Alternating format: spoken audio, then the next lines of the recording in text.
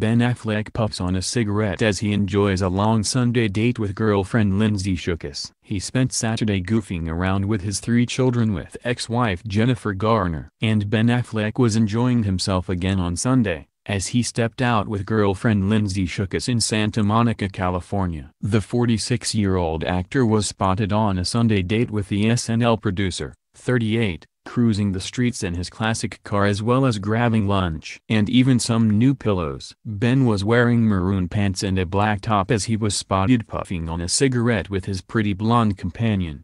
The couple, who split last August and reunited this year, looked relaxed and happy together as they walked to a restaurant for a romantic lunch.